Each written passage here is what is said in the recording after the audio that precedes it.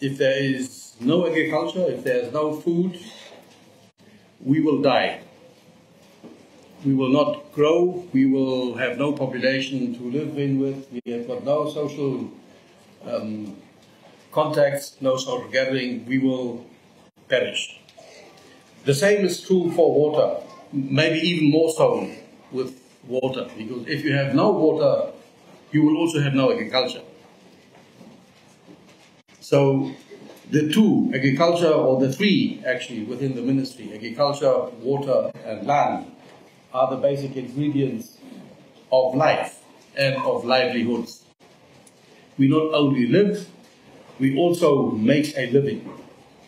And I think the Omaludi Festival is what one wants to see as an outcome of agricultural activity that goes beyond farming. It is now an social event, it is entertainment, it is trading, it is industrialization, it is processing.